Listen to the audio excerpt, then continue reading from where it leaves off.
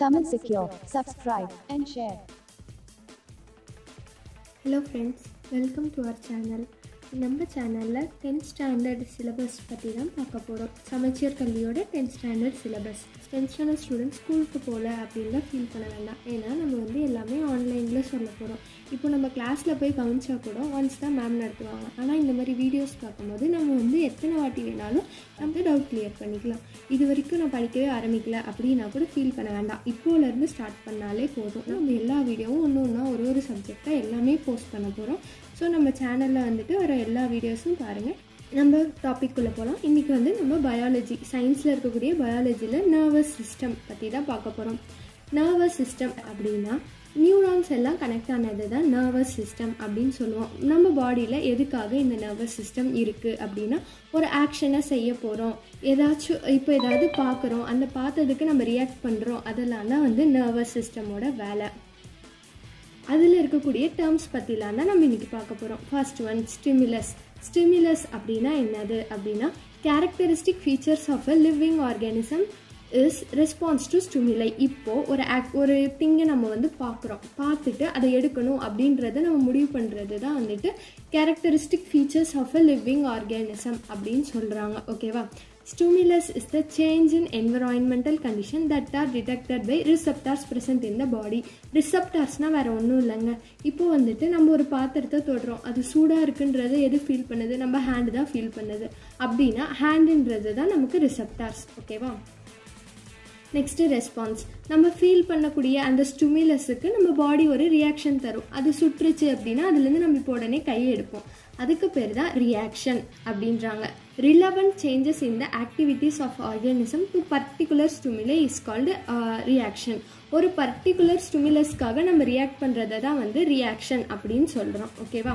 இப்போது அந்த பாத்திரத்துலேருந்து கையை எடுக்கணும் அப்படின்னா அந்த கையை நம்ம பர்டிகுலர் ஸ்டிமுலையாக யூஸ் பண்ணுறோம். அதுதான் ரியாக்ஷன் அப்படின்னு சொல்கிறாங்க. Different kinds of reaction to ஸ்டிமுலை R என்னென்ன அப்படின்னா, light, heat, gold, smell, force of gravity, pain, pressure, touch, taste.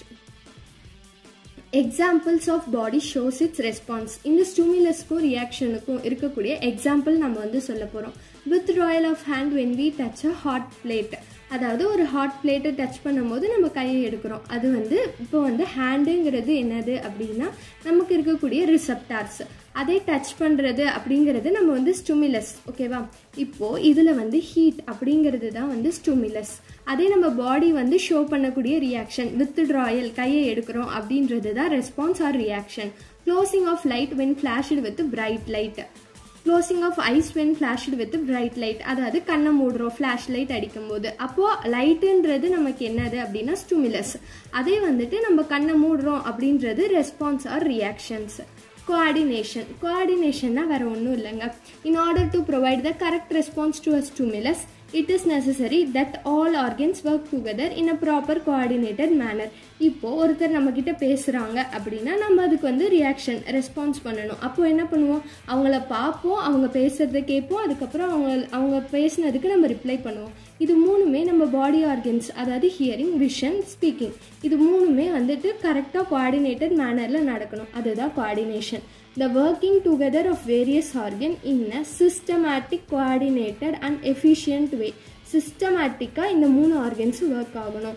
இதுதான் என்ன, to provide proper response to various stimulus இப்படின்றத தான் கோஆர்டினேஷன் அப்படின்னு சொல்கிறோம்.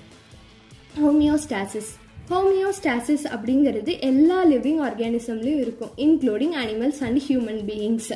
பிட்வீன் வேரியஸ் செல்ஸ், நம்ம பாடியில் இருக்கக்கூடிய வேரியஸ் செல்ஸ் அண்ட் ஆர்கன்ஸில் நடக்கக்கூடிய டைவர்ஸ் ரியாக்ஷனை தான் என்ன சொல்கிறோம் அப்படின்னா ஹோமியோஸ்டாசிஸ் அப்படின்னு சொல்கிறோம். நம்ம பாடியில் ஃபிசியாலஜிக்கல் பேலன்ஸ் இதனால தான் மெயின்டைன் ஆகும். இதை தான் என்ன சொல்கிறாங்கன்னா ஹோமியோஸ்டாசிஸ்னு சொல்கிறாங்க.